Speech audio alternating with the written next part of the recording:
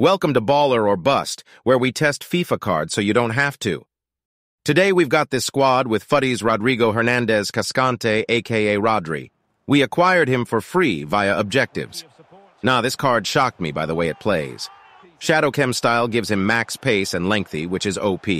His shooting was shockingly good. He was getting very involved offensively and was scoring long shots and in-the-box shots. He's got that 5-star weak foot and finesse shots, a lot of offensive capabilities out of this card. Passing-wise, he's awesome as well, having swerve pass and high vision plus curve. Has the ability to play great balls. Dribbling was the biggest surprise. He moved a lot better than I would have expected from his stats.